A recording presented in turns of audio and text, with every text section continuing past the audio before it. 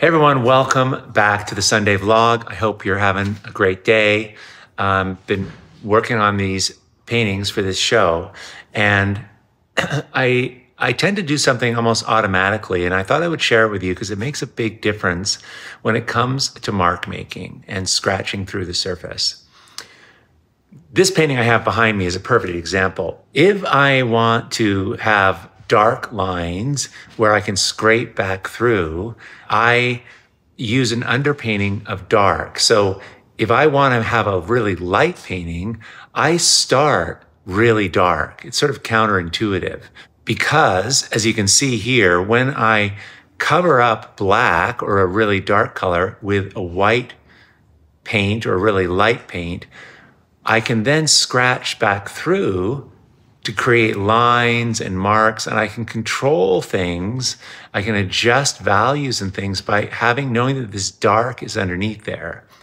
As opposed to this area, so this area here is really just a light, it's got several coats, but underneath is a very light color, and it doesn't matter if I scratch through here, you can't really see anything because it's just light on light.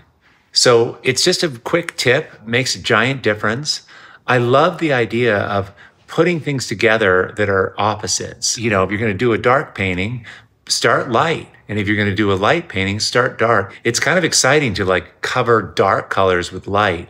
And it's kind of terrific to take light colors and dump dark paint on it. Just that alone is going to increase the energy of what you're working on. Anyway, so let me know in the comments what you think about this. Do you do this? Do you think about where you're going, whether you want to end up with a light painting or a dark painting? And do you do anything? What are your tips and tricks around that? I would love to know. We'd all love to know.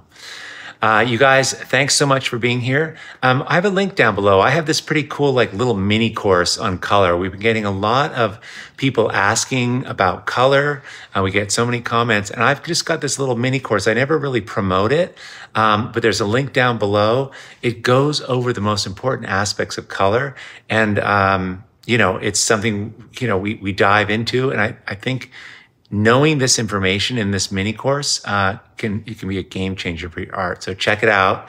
And thanks for being here. And I hope you get out today and get to the studio and make some art. All right. Talk to you soon.